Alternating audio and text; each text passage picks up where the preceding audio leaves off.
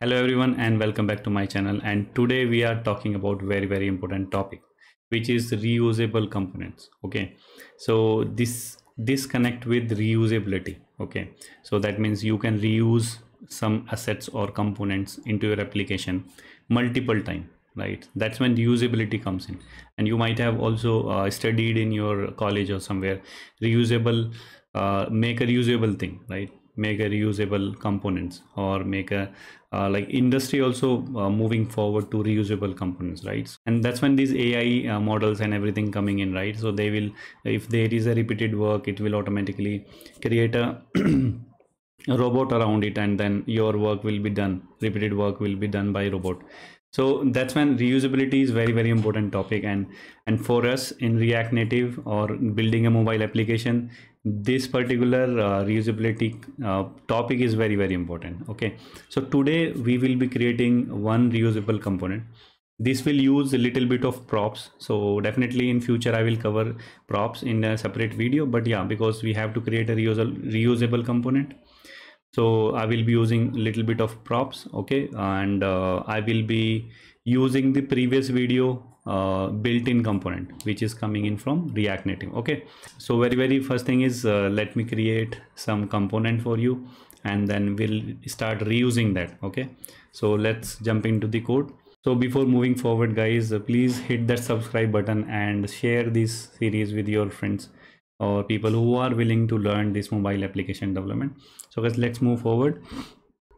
So guys, right side you see a mobile and left side you see a code.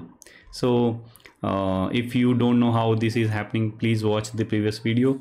You will be able to run your mobile in your system. Okay, so now what you notice, we have 3 images, 3 text, okay, attached to that, and left side you see a lot of code, right? You have a lot of code which is rendering all of these images and text.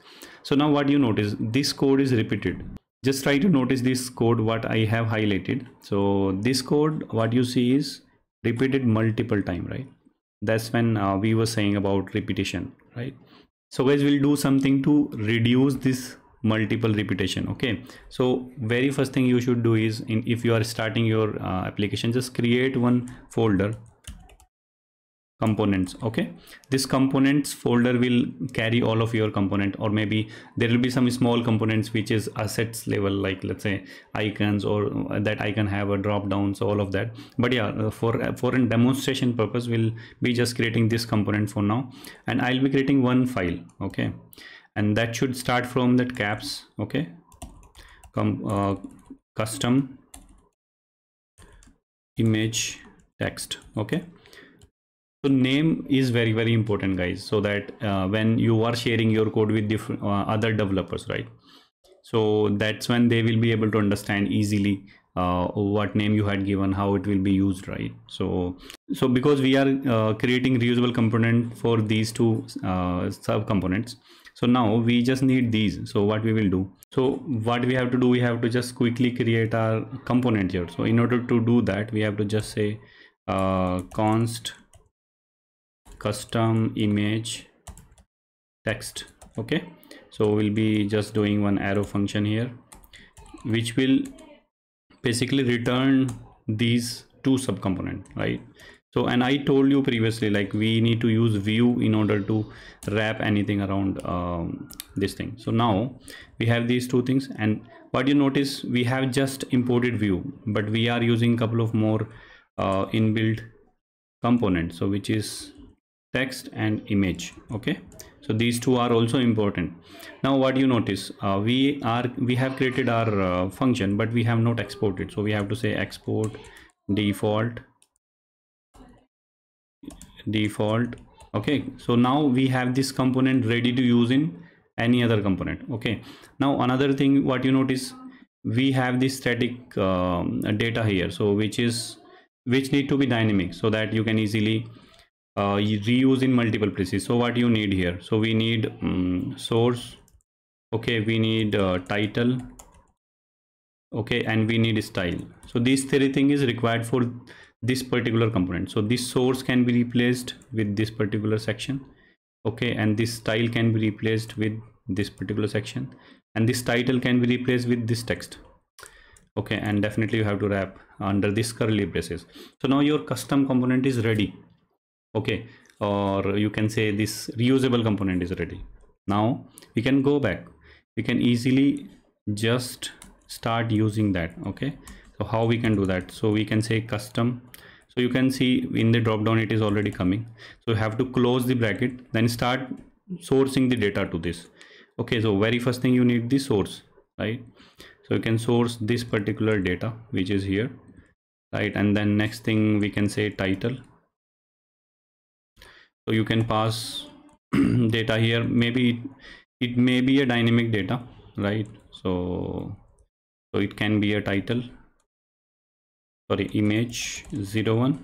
Okay, and then we have this style, right? So style can have style which is coming in from this place. So I have already written that image code, so which has width, height, and all of that. I'll come to that style section in future videos. Okay, so we'll say styles.image. So this is the style we need to pass. So quickly we can remove this and start saving this. So what do you notice? We have this first image coming in, right, which was previously coming from the static data. Now we can go ahead and remove these two things also. Now what do you notice? We have this data coming in from our reusable component, right? It looks amazing, right? So you just need to pass some data and it will render for you image and text. So let's say you have repeated images, right? So you can just quickly pass another image. You have to just pass this title. So what you notice here, we are still doing the repetition. So but in general, like when you are developing the application, you will receive data in array form of array. So you can apply a loop. So when you apply a loop, you still be writing one particular component. So you'll be calling one custom or reusable component, which will help you to reduce your code. Okay, so now we have done our reusable component. We are passing some data and rendering that particular image or text. So now let's come back to our purpose of the video. So now what you notice, we have created the component, right? What you notice here, we have created the component which is second reusable. What is the reusable component? You have also understood that. Now the benefit of this reusable component. So benefits are huge, right? So it will help you to organize your code better way, right? You have to write the less code in the main component. So you can break down your components into chunks, right? So you small components you can create and then reuse them, right? Or one more benefit is unit test. So in bigger product, right, like Facebook, or you take example of Mintra or any kind of shopping apps, right? So every component need to be written, for every component we need to write unit test case. So if your components are small, right, so it will be very easy for you to test.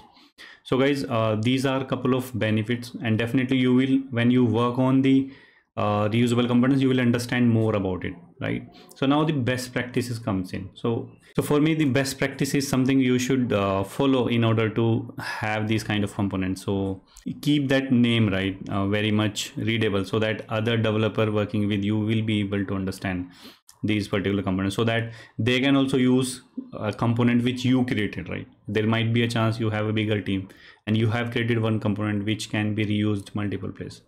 So you can create a readable name, right? And also give a comments, right? So comment giving is very, very important, right? So that is one best practice. And then another thing, just try to keep these props lesser. So I have seen people will keep props like 10, 20, 30. Better you pass as an object one prop, so that suffice the thing, right? I think these are the things you should keep in mind while creating a reusable component. So guys, in this video we have covered all of it. So see you in next video. Till then guys, bye bye, take care, keep coding, keep shining.